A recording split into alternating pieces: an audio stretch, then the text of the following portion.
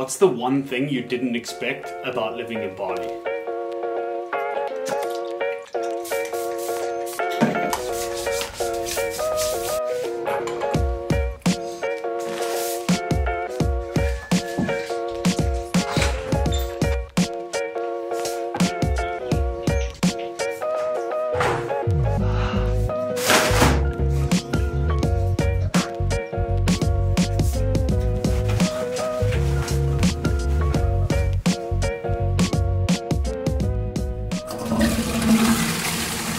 Believe it or not, catching a tan on the toilet, it's not the only thing we didn't expect.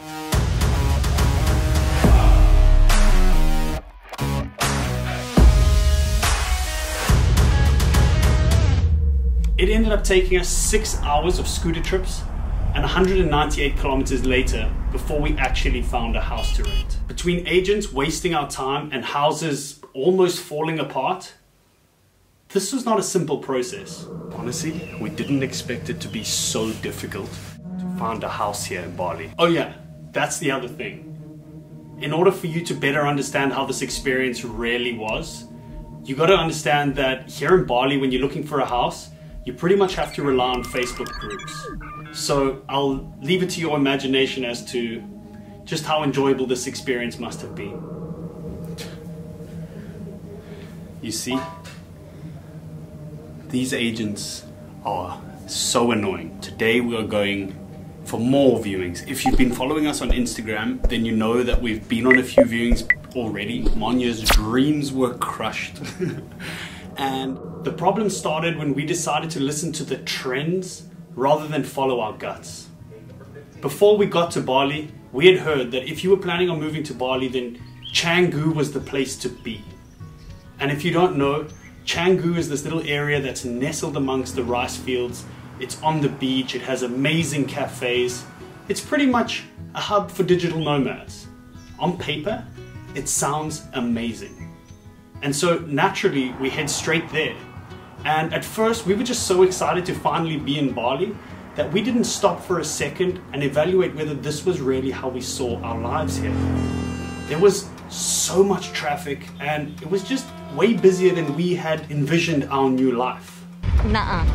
Nevertheless, we spent the first 2 weeks doing viewing after viewing in a mad rush to find a new house and to stop living out of bags and expensive Airbnb. What's going on? Hello! The other house that we just looked at, we really didn't like, and so there's one just around the corner. He's brought us here to have a look at it. Let's see. We didn't get that feeling. You know that feeling when you walk into the house? That feeling. That feeling. Yeah. And after days of disappointment, we finally stumbled upon the dream villa. Just sitting in this villa, which seems to be our future house. It's beautiful. It's absolutely amazing. We were going full steam ahead. This was the villa. Until it actually came time to put in an offer and sign the contracts, and all of a sudden, this villa was no longer available for long-term rent. Facebook agent strikes again. Okay. We've just woken up. It's about 10 a.m. in the morning. We're going for a viewing. It's in Seminyak.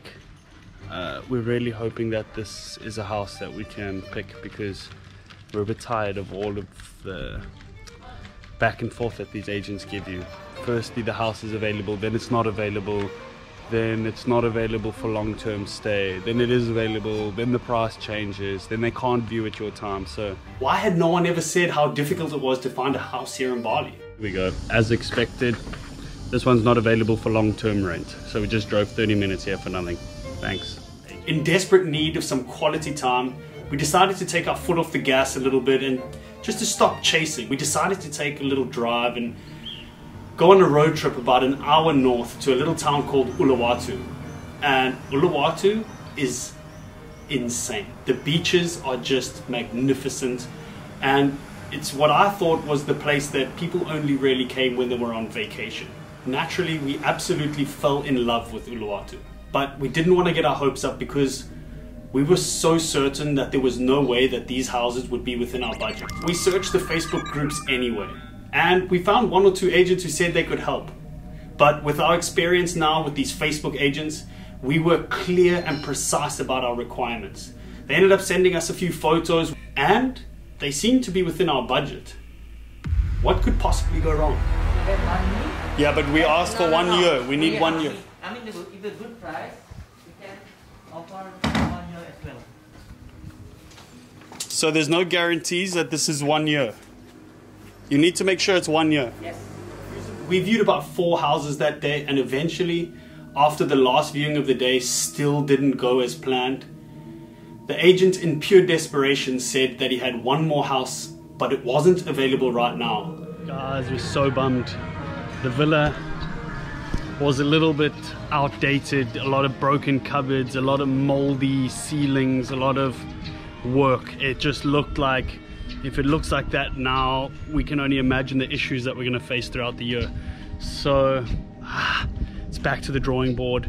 We have another villa that the agent from this morning has offered us, so we're going to take a drive there, 15 minutes. It's a 4-bedroom. To be honest, the photos looked about the same in the fact that it looked a little bit dirty, but looks like we're going to have to deal with this. So low. Let's really hope that this is the one. So far so good. It's beautiful. Look at that. I really like this. I get a good feel right now. But you know, this is something we both have to really like it. It's the first house that we're choosing together, and we're also not sure about some of the problems that might come up. You know, is it common for houses to leak? Our owner's quite open to really helping out with service throughout the year. A lot of things we got to think about. With my experience working as a real estate agent in Dubai, I knew that absolutely everything was negotiable. So we put in a really cheeky offer, and through all the ups and downs and the disappointment along the way, we ended up getting a 4-bedroom villa with cleaning service, garden service, and Wi-Fi, all for less than we were going to get a 3-bedroom villa in Canggu. This is the beach that's closest to our new house. Can you even handle it? Our spirit guides were clearly looking out for us on this day. And although it was tough at times to trust the process, it just goes to show that sometimes when things aren't going your way in life, that it's just something pushing you in the right direction. This is going to be the first time I get in the ocean in Bali because we've been so busy driving around, doing viewings, working in the day. This is the second ocean after Brazilian one. So good. If you're interested in the actual costs of living here in Bali, and particularly the costs of this villa, then let me know in the comments below, and maybe I'll make an entirely separate video dedicated to just those facts for you. And as always guys, if you like this video, please give us a thumbs up and maybe consider subscribing to the channel. We're going full steam ahead to that 1,000 subscribers, and we would love it if you could all be a part of it.